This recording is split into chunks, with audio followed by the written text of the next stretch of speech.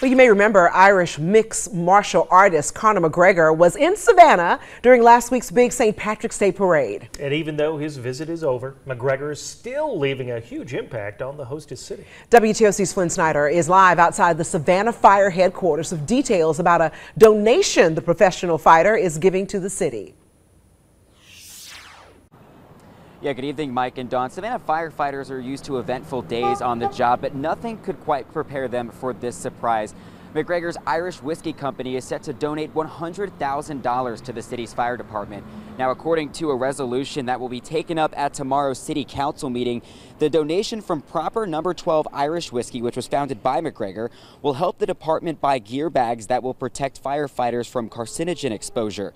I spoke with Chief Elsie Kitchen, who says he also hopes to use the funds to start programs aiming to hire more women in the department. McGregor visited Savannah firefighters during last week's St. Patrick's Day parade.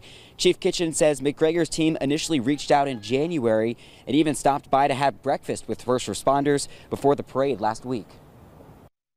You know, we received some donations, but none from an individual in that amount. When we saw the number, we was like, are they serious? And they were serious. We were able to fulfill some needs of the firefighters that we have. We're able to implement some programs I want to have to make us a more diverse department, and the funds were actually needed.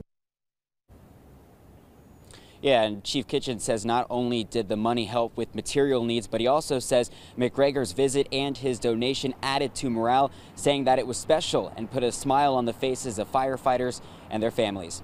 Reporting live in Savannah, Flynn Snyder, WTOC News.